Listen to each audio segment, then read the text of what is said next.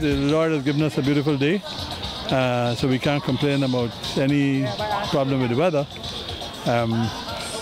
The proceeds this year are earmarked for a new Mercy elderly care facility in Pierce Street, Kitty, where we're going to be accommodating people who could no longer look after themselves and whose family have migrated, and they too are not in a position to look after them locally.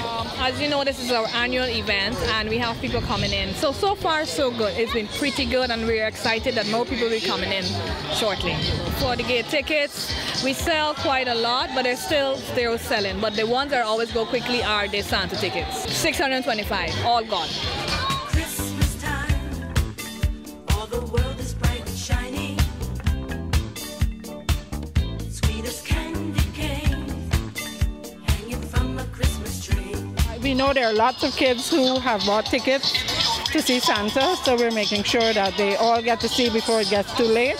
You know, and that's our main worry, that it gets too late and children get fretful because they're in a line for so long. But it's been going great. Santa Claus, with his sleigh and with his reindeer, comes to town. So I think it's going okay. It seems to have a lot of fun activities for the kids, and the prices to partake in the activities are very reasonable.